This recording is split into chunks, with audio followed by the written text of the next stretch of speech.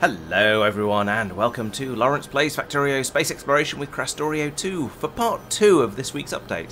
And this week is going to be a little bit weird compared to others because we've had 2 streams this week, and that means I'm going to be talking for a bit longer, making a few more videos, that sort of thing.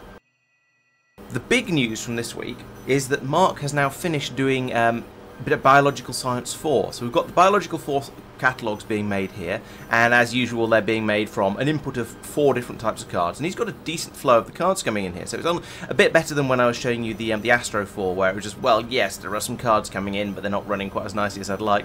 Marc has actually put the right number of machines in here, so this is working quite nicely. Down here we've got one of the comparative genetics, I think it is, where it's bringing in tier 1 and tier 3 biosamples and then investigating them to make data. Down here it's doing goodness. Oh, it's mixing the tier 3 samples with vitalic acid to get some, what does it even call this? Decompression resistance data. So I'm not quite sure how the vitalic acid sorry, the vitalic epoxy, that makes more sense. It's sticking it together and then seeing if it can resist being decompressed. Lovely. And the same sort of things further down where we've got neural anomaly data, that's hard to say, where you combine it with you put a processing unit and advanced neural gel together, and you have a good think about it, and then there's a fairly high chance it'll spit back some of the stuff you've just used, and so then you need to worry about pumping it back in again. And so he's used the standard sort of thing here, where you use a loader to prioritize the input again, because they load more freely than inserters do, so to make sure that gets through. And then presumably over here he's just he's keeping this pipe not too full, and that means there's plenty of room for this neural gel to come back out into here. Presumably, if we follow this pipe back up here, there'll be a system up here that will... Okay, no, there isn't. I was assuming that this would have a pump in it somewhere that ensures that we don't get too much into this pipe. So there's also... Oh, here we go. Yes, we do in fact have that. So there's a storage tank over here that can go up to 50,000, and this will run whenever there's less than 5,000 in there. So we're making sure there's always a little bit available to keep these machines happy, but also plenty of room for it to flow back out to the other side of the machines and go into the storage tanks over here. So excellent. That's exactly as I would expect. He did comment that he's put in the advanced neural gel production up here at the top, which is a little bit unusual. He would have put it in at the bottom, but he was building it in real life, as in here, if alive, rather than in the blueprint editor, so he ended up putting it at the top. But, you know, it's a fluid, so it doesn't matter, and things can flow the wrong way along the bus. That's absolutely fine.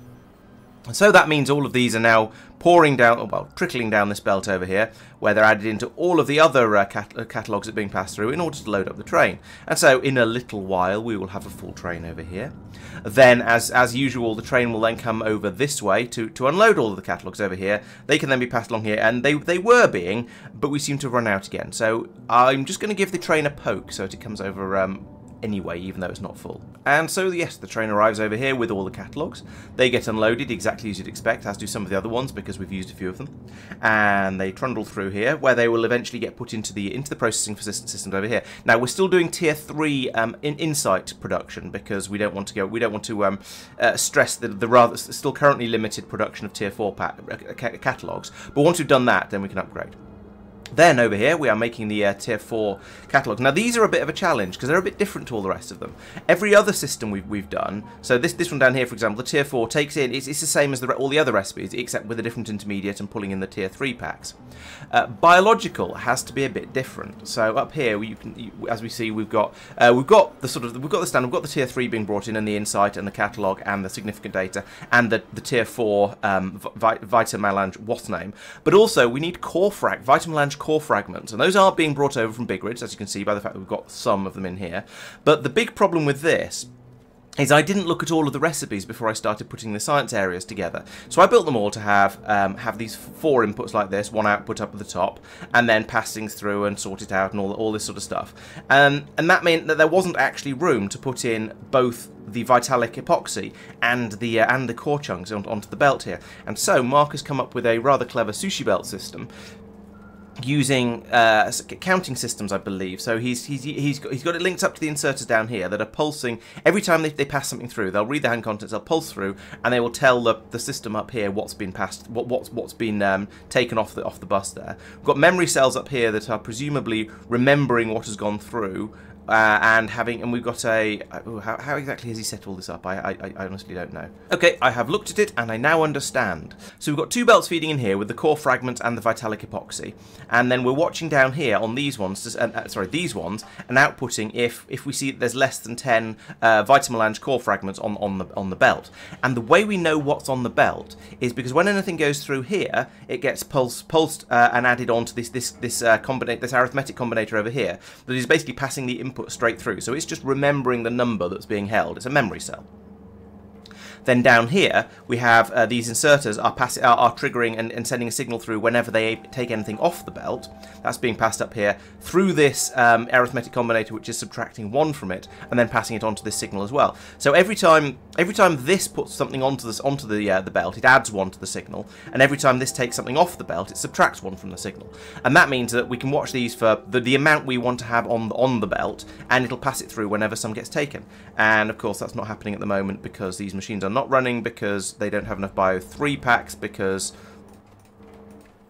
they don't have enough Vitalic reagent. So yeah, okay, there are still some problems here, it seems, with all the stuff being fed through. We don't have quite enough of the Tier 3 Vita product in order to keep it running, but we've seen it running. We've made a number of the Tier 4 packs. It is basically okay. It works very nicely, and this sushi system is very nice and elegant, and much better than trying to link up every single piece of belt with cables. So yes, I like this system. It works well. It's a little bit complicated, but not unfathomably so. So yeah, generally a fan of that, and it keeps all the supplies of everything that's needed down here. And because these research servers keep a certain amount of buffer inside them, so there's enough there to run at least twice, I think, looking at the numbers, apart from the Bio 3 packs, which haven't been loaded in. So there's room in here for everything to run twice. It takes quite a long time to run, and so there's plenty of time for whatever we need to get round the sushi belt and be fed back in again. So yeah, a nice system there. I like it. And rather conveniently, the way I happened to build this up was very conducive to adding this in like this. So yeah, it's working very nicely. In order to get all of the Vita things over to here, Marc's then got a train over here that's working on a slightly different system from the rest of them, because he needs about many different things. I think he said 7? Yes, he needs 7 different resources over here, of which he's currently got 3. So this is why biologicals are struggling a little bit. But he needs the spice, the extract, the reagent, the epoxy, the core fragment, the scrubbers, and the acid. All apparently need to be over here. I'm not sure what the acid's for. That doesn't seem quite so necessary, but that's why that's set to 0, I guess. No, that's why over here it's not requesting. It's only requesting 5 of them, but he's got all of the things on the sushi train anyway.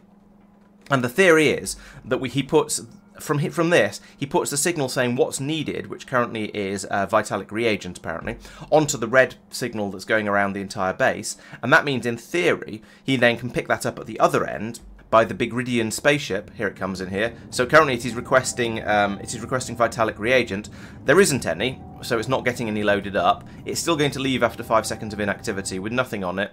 So yeah, there are some problems with this system at the moment, mostly due to a lack of supply. Perhaps if there was sufficient supply, then it would actually work. But, well, there isn't sufficient supply. It's all gummed up with core chunks at the moment, and it's all just a little bit messy over here. So I think we're going to call this a sort of a still work in progress. This is not quite finished, not quite working as we would like it to, but there's some good theory going on here, and it has allowed us to get some of the science made.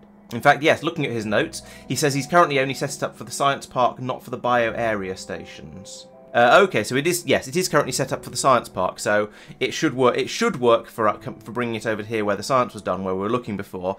It's just suffering from a lack of supply and a lack of intelligence on the train, I suppose. So there's some work. Further work is needed there.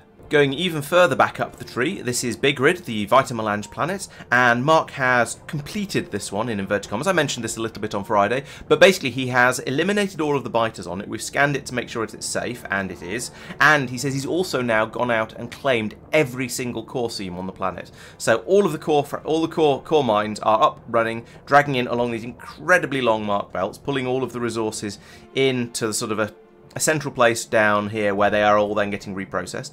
I believe he says that he doesn't think he's going to get anything like enough vitamelange from the core fragment processing, which kind of makes sense because that's been the case everywhere else. The other planets have not been able to produce enough holmium, beryllium, iridium, whatever, without going out and using traditional style mining. So it makes a certain amount of sense that he's not been able to produce enough from there. And I remember from 0.5 there was significantly more demand for vitamelange than there was for the other resources you produce. So that seems fair enough. He's added in a belt that goes, presumably this belt that goes up to the space train as well. Yes, so this is capable of loading in the core chunks when we require them. In fact, all the way across here, you can see we've got all the different biological things coming through. So for some reason, the reagents are not being passed through to the train and to the spaceship. So I think some further work is needed on requests to get all of these sort of things running and in the right places. In fact, at the moment, the only thing that's being loaded into the spaceship train is the byproducts, all of these ores that are coming from the core mining. We're not actually feeding in any of the biologicals. So what are you? What's this one that would actually be running? Okay, so currently we're looking for vitalic epoxy. The reagent. I'm not sure why that's not being fed through, but it isn't. But the other thing that Marc has mentioned is that he's built up some epoxy production. So let's go and find that. That's over here. Apparently that is a single machine, which I find quite entertaining because I mean it's full of productivity modules and has a massive beacon next to it. So yeah, it'll run incredibly quickly when it runs, but it's run out of vitalic acid.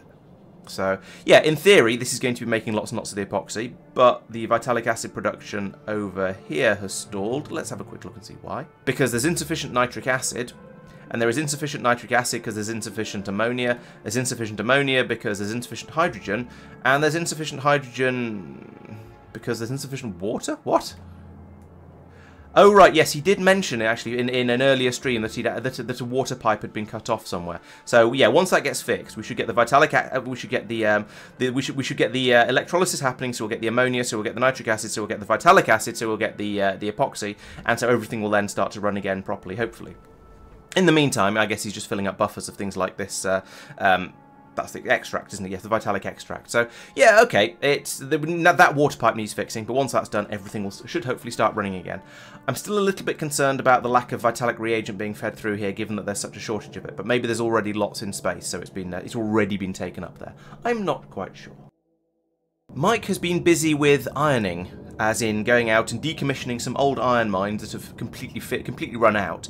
And we looked at this a bit in the last couple of streams and videos and things. I was going, well, there doesn't seem to really be all that much iron available on Norvis. We do have there's a patch there. It's about 2 million. That's not too bad. We do have an iron mine over here, but it's only got 500,000 left in it. And whilst its output is full, there is a train sitting here not going anywhere. So we are currently actually okay for iron ore. But having looked at the graph in the previous episode, you saw there was a distinct shortage of iron ore on it, as shown by these only 5 yellow blobs on here, and that looked a lot worse before. That's mostly because the iron mines aren't hooked up. However, we are also aware that there isn't an enormous amount more iron on this planet, so we've dispatched Mike off to Oliran, because Oliran is an iron primary. So if we have a look here, you can see there's an iron logo there, and it has lots and lots of iron and some other things as well, most of which we basically don't care about. So the mission we gave Mike was to come out to Oliran and then put down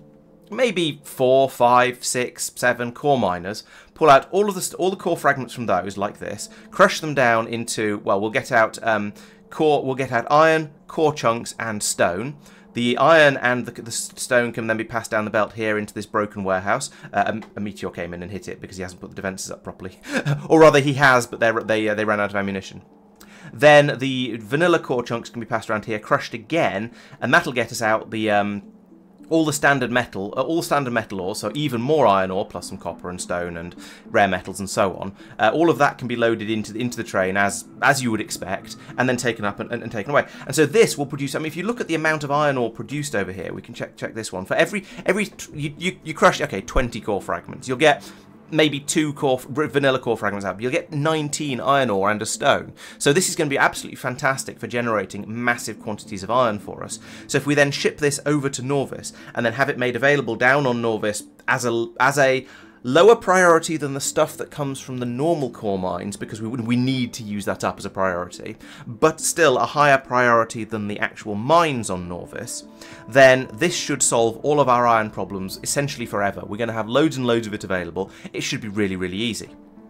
And so, yeah, so we put this in. I say we, Mike has put this in, and to be honest, I think it's going to work absolutely fine. He's got productivity modules in there, maybe a beacon in the middle for speed. We'll see whether that's actually necessary. We might find that there isn't all that much actually coming out of these mining core miners. But yeah, we will see. But I think from previous experience, I believe that this will produce enormous quantities of iron and will mean our iron problems are forever solved. And we can repeat this sort of thing on other planets if we need to. So, for example, we're an oil planet here, so we can get enormous quantities of oil from there or from there. That one's nearer, so it'd be even easier. Coal as well from Zendia or Hyperion. Unfortunately, there isn't a copper primary in our system, so we're not going to be able, we can't go out there and do this for copper, which is very unfortunate because copper tends to be one of the ones you need massive quantities of. Looking down here, we've got another one here for stone, so if we needed massive quantities of stone, we could go there. But if we want copper, it looks like we're going to have to go a little bit further afield and go out to Galactic Gravel or Slumberland are our only copper primaries, and those are asteroid fields. So that's not ideal. That's not going to be a fantastic way of getting copper. In an emergency, we may well resort to that later on in the game, but for the moment, I think we're just going to try and get it out of the other planets we've got. I was expecting there to be a copper primary in a different star system. Even that wouldn't be ideal, but it would still be possibly better than this sort of thing. But anyway, those are certainly possibilities. The interesting thing about Oliran is the terrain on it. This is a very watery world. Mike's touched down in the middle of it, as you generally do. But it's just there are so many cliffs and so much ocean on it that I hope he's taken a lot of landfill and a lot of cliff explosives with him. We did look at it before he went, so I'm sure he has.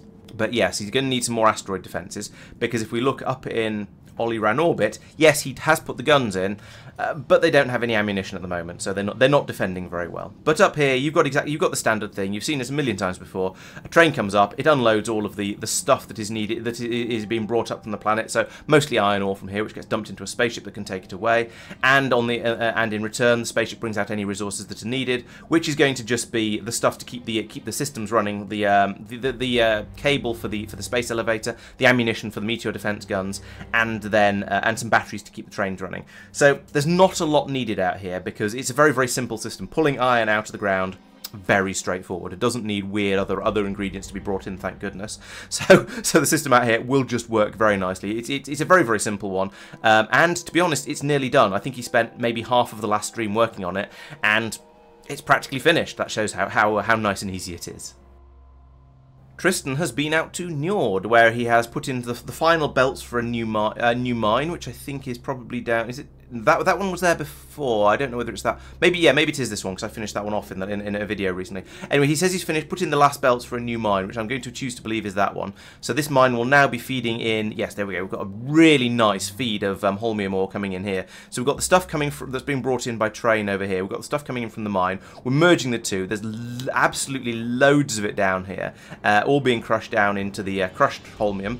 Holmanite even. That's pouring through here. These belts are all full. This looks amazing. This is so much better than it was before. And he's got the supply working. This is brilliant. That's then being crushed down, powdered, whatever. I can't remember all the terms for this. We've got a good flow of the stuff coming out here. It's still not quite there, but there's lots and lots of it coming through. This is certainly much better than it was before. But it looks like down here there's a bit of a shortage of some of the other things that need to go in. So is this going to be a acid type problem? Oh no, it's the anion exchange beads. So yes, these anion exchange beads are being made in a quantity. The quantity is apparently insufficient, but then that's always the way with Factorio. So he's churning through lots and lots of the anion exchange beads. They're absolutely pouring down these belts and to be used for the processing. But it's still not enough, my god. Okay, but we are now making a lot of holmium. We're making 126 per minute over the last 10 hours. And we've been using 84 per minute over the last hour. I don't know how to read these graphs, because we've got the steady input of 206 per minute, which is about 200 per minute, and an output of 44 per minute. But then there's these spikes. Now, I think this means it's okay, because we've got this steady usage along the bottom here, and I think if we'd run out, that would might drop to 0. Then we've got these spikes, and that's probably when we're refilling with space elevator cables, or making a huge flood of something. So maybe this or a train takes away a load of holmium cables, something like that. So I think these spikes are signs of it working quite well, and the fact that this number is so much bigger than this number, granted it's only over 1 hour, but this makes me think that we are probably okay on holmium now. The other way to check is, of course, to look at this graph, which suggests we're actually not quite as okay on holmium as I thought we were. The not-so-secret third way is to look at this warehouse here, which is actually what the graph does. And we'll note there's no holmium in this one, so it's either insufficient or it just hasn't filled up the buffers yet. I'm optimistic that it might be the latter, but we'll have to keep an eye on this over the next few episodes. So the previous problem with or the problem that Tristan fixed most recently with the holmonite or holmium processing was there was insufficient hydrogen chloride. So he's put in quite a lot more production. That's all of these machines along here that are still waiting for their modules, and now we were able to sort of pump it through here along this way. There's lots of it going through, and we now have plenty of hydrogen chloride being fed down to the processing system. So that's going really well. That looks great, and he's improved the sand supply to it as well, apparently. With a large quantity of stone that's coming from the core processing, fine, being turned into sand, and a sand belt coming in from over here that is coming from goodness knows where. Oh, there's another crusher over here that's dealing with the stone that's coming in from some other core processing probably. So there is a lot of stone being fed around on extremely long belts, but it does seem to be enough sand. It's only just enough sand. Where you can see that yes, these pipes are full. We're making lots of hydrogen chloride. These pipes are empty because it's being pushed out along here, and this belt across the top has not filled up with sand. So it is sufficient to keep all of the systems running, which is the important thing. And I expect that means there's going to be about enough that we will gradually fill up all of the buffers, and so the sand probably will be enough. But I wouldn't like to say that for certain until I've actually seen it happen. But the system is working happily at the moment. Of course, if we get in more of the anion exchange beads, and then everything starts to run faster down here, then that will use up more of the hydrogen chloride, and maybe then it won't be okay. But maybe we don't need to just yet. We'll keep an eye on it, is what I'm trying to say here. Tristan would also like it to be known that he has also claimed every single core mine on this planet. Did I say that earlier? I can't remember. If I've said that twice, I do apologise. But yes, he has now claimed every single one. He has also killed every single biter on this planet, but that was less of an achievement than when Marc did it, because there weren't any in the first place. So all of them was a total of 0. He's also added in additional dirty water processing, so that's all these machines up here. So this step of the process takes in the beads, the holmonite, hydrogen chloride, kicks out some of the holmium chloride is the thing we actually want, some bits that get looped back round again, and then dirty holmium water.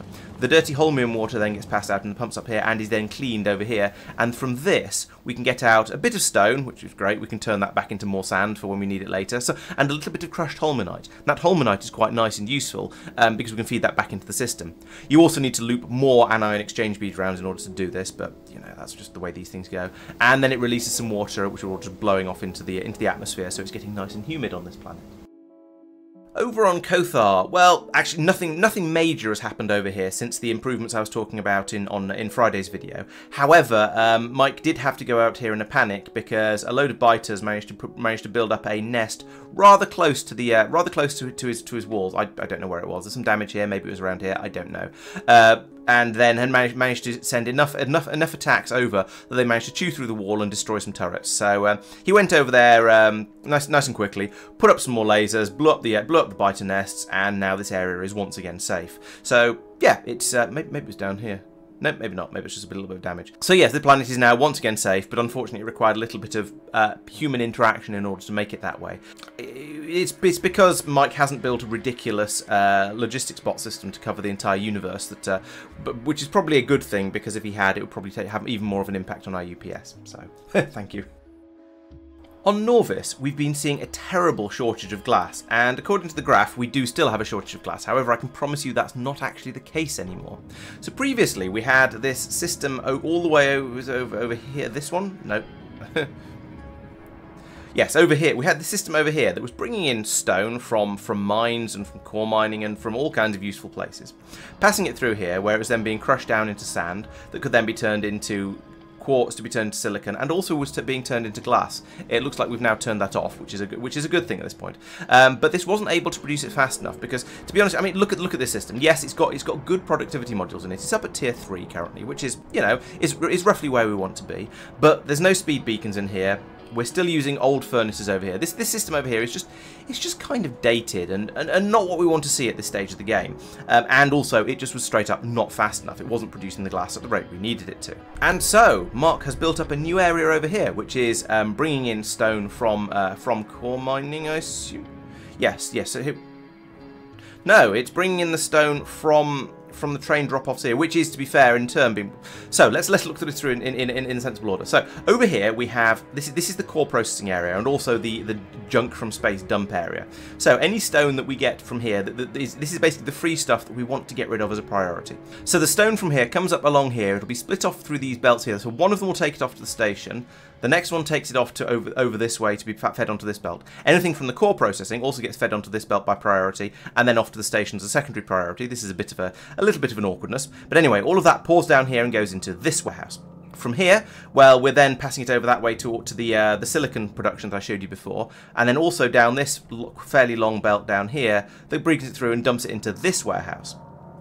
From here, well, this one will gradually fill up over time, but it's then being passed up into these processing facilities up here, where we've now got, this is now a much higher tier of everything production. So we've got the wide area speed beacon going on here to make all these machines run quickly. We've got the pulverizers. We're still with only the tier 3 modules, and you can't increase that any further, I don't think. This is as good as it gets. But with a speed beacon next to it, it goes really quickly. That's passing the sand up to these machines, which are these are the advanced furnaces, so we can put loads of modules in them. They run really quickly, and apparently we're also pumping in pyroflux as well, because I guess we have loads of it, so yeah, it makes sense, we might as well use it. And so these now, we've got a more efficient glass production recipe, I guess, which makes, yes, so the 32, in fact, let's have a look in FNEI. So you can make glass, this is the old way we were doing it, so you can turn 16 sand in any of the types of furnace into 8 glass, so it's a 2-to-1 process.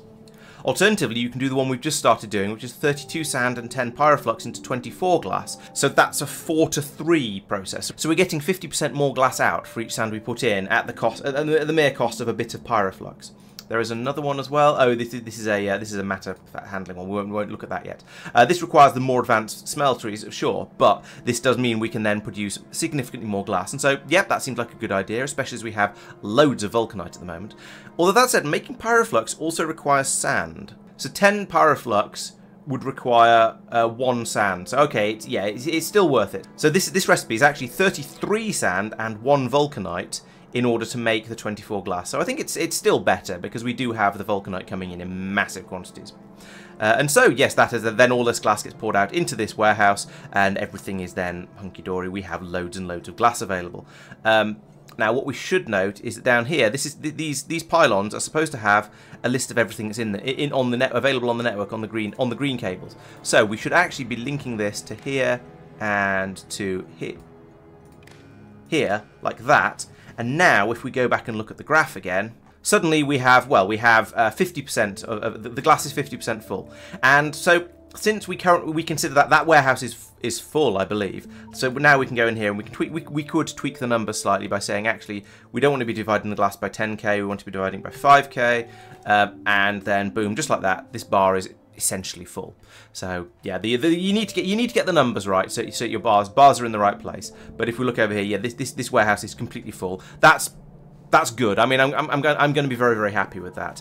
A full warehouse is just over 3 trains worth of whatever the resource is. So I think we're doing pretty well there. I'm going to be happy with that quantity. As part of this, Tristan also moved the fuel processing up out of the way because a lot of the station for this was just sort of taking up this area down here because, you know, space in Factorio is mostly cheap until you come to rebuild. So he built it in quite a large way, and there wasn't really room for all of the glass blowing stuff down here. And so it's now been moved up here to tweak it out of the way slightly, and actually with a slightly more careful design, it has fitted in very, very neatly. So that's great. This is the fuel that we are still using to power all of our trains, because I believe it gives you the same acceleration as rocket fuel, but you can make it from absolutely anything you want. And at the moment, I suspect we're making it from all the spare wood that's coming in from Big Grid as part of the Vitamelange processing. And so that brings us to the end of the first episode. I hope you've enjoyed this, and it's been suitably interesting, educational, entertaining, and other words beginning with E. Some of those words began with E. And yeah, so things are going pretty well. Looking at our graph, things seem to be generally looking fairly optimistic. I'm happy with the way things are going at the moment. So come back tomorrow, or possibly the day after, when I shall be talking about the final things that we were getting up to in the last stream. Some quite exciting stuff in there, so that should be an interesting video. And I've and made my head go a bit swimming when I was trying to get the whole thing up and working. And then come back on Tuesday when I shall be streaming XCOM 2: War of the Chosen. I think we're doing fairly well at the moment. Although the last mission was a bit of a the last mission didn't go quite so well. We had lots of people injured, and we actually technically failed the mission because the VIP we were supposed to be rescuing got killed. So it was a little bit unfortunate. Sorry about the spoilers if you haven't watched the mission, but it'll still be exciting to see how that happened. We'll be back on Thursday for the next Factorio stream. We're going back to one a week now. Having two this week was a bit of an unusual event. It's not going to happen very often because wow, that's a lot of evenings taken up by playing Factorio. But yes, well, that will be happening on Thursday. The videos, my intention is to start releasing those on Saturdays and Mondays, but to spread them out a little bit. We'll see how that goes as I start trying to, as we get into the new schedule. And I'm also going to keep trying to have other videos coming out on Wednesday. That might be an XCOM video, or it might be an additional Factorio video, or something completely different as well. So there's always something going on the channel, so please make sure you're subscribed so you don't miss out on any of it. And come along to all the streams, see all the videos, subscribe, follow, like, everything else a YouTuber tells you to do. Thank you for watching, and I'll see you next time. Bye-bye.